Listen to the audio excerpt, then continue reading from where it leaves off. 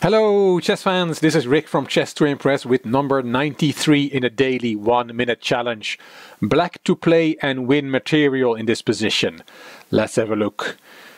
We have a board full of pieces, 3 light pieces, 3 pairs of light pieces have been swapped. We still have queen, 2 rooks and 1 light piece, and all the pawns are still on the board. How can black win material? If you want a little hint, black can win a pawn. And black can do that as follows. The first move is knight f6 takes d5. Bit surprising, but it's all based on a loose piece. The bishop on a4 is loose. You should have spotted that. If white takes, then we have queen h4 check with a double attack. It's check, and the bishop is hanging. So black will win his piece back. g3.